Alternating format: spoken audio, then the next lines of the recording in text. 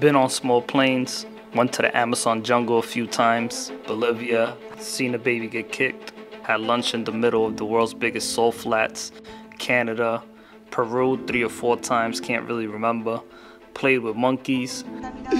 Babe, he smells the chapstick. I've been to Cuba, got to watch Solitas wrestling in Bolivia, did some volunteer work in Haiti with my boy Mike. Seen some pretty interesting rituals of Santeria, but there's one thing I always wanted to do but never got the chance. When it comes to Puerto Rico, there's only 3 things everybody wants to do. Go to the beach, visit El Morro, and visit La Perla San Juan.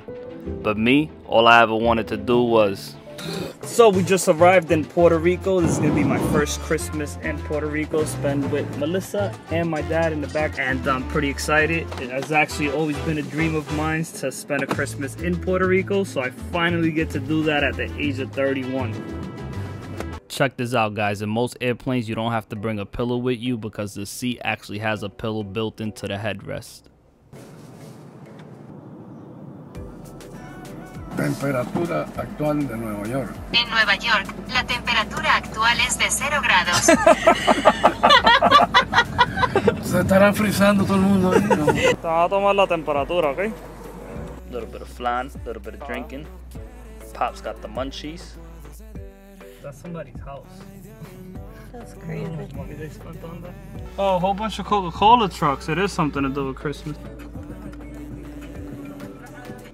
And in today's episode, we find out why did the chicken cross the road.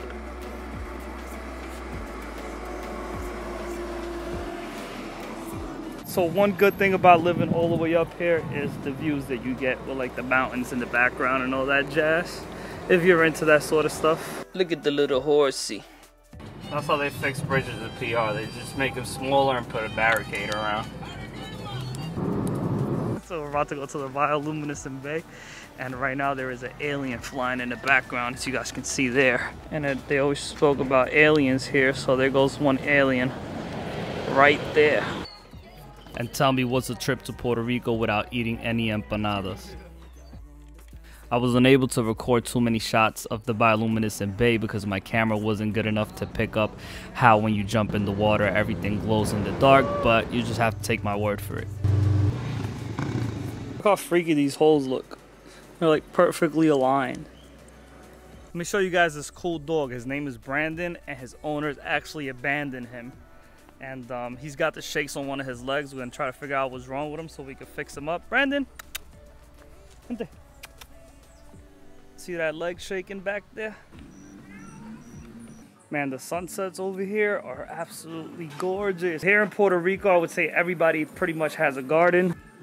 Here's a female papaya tree right there, as you guys can see.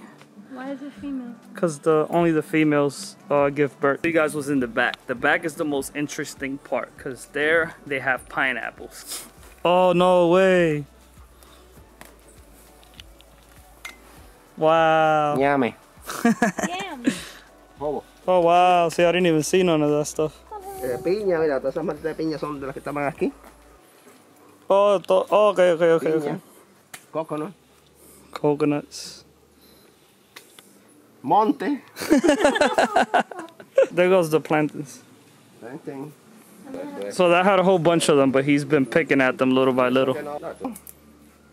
Lemongrass. Lemongrass. Got it. Don't let go. Snap peas, right? ¿Cómo se llaman esos? Haba. Spicy, spicy, spicy. Oh, cool.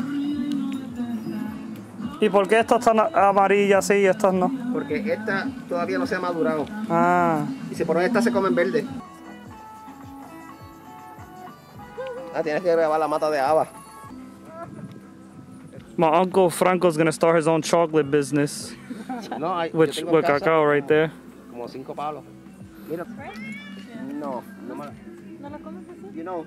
Got some pumpkin there. Lemon tree. Cranberry. Cranberry tree. And here we have Brandon just hanging out. Still waiting for his master to come back to him.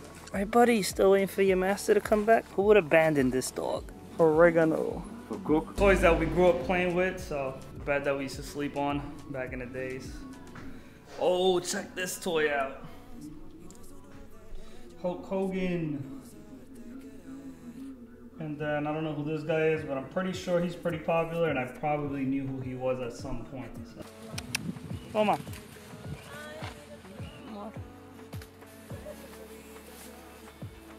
I recorded you putting your pencil. I have to go back for my hat because the sun is killing me. This place is pretty cool to come to, but it is extremely slippery, so somewhat dangerous. My pops didn't make it too far out. So you guys can see, you guys could actually swim here. There's a little beach area back there also that we passed by. But we came here specifically looking for rock. As funny as that may sound, it's a big ass stone.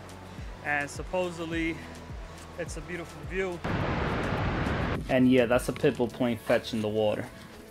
You guys can see people out here barbecuing, barbacoa. Barbecue is actually a Taino word.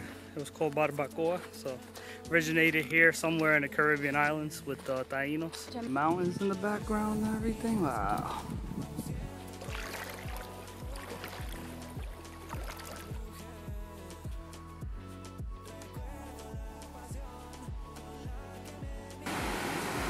So I might have to be bougie and actually count that as a waterfall, because I don't think we're gonna have enough time to get to all the waterfalls with the amount of time that we've been spending on the solar grid.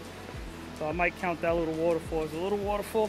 This wild grass here, this actually cuts your skin. If you pass by it too fast, it's like a paper cut. It'll just slice you up. Hope you guys did enjoy this video. If you did, don't forget to hit the thumbs up. Don't forget to hit subscribe to watch more videos like this, and I'll see you guys on the next one. My name's Ruben Lopez, and I'm from New York, son.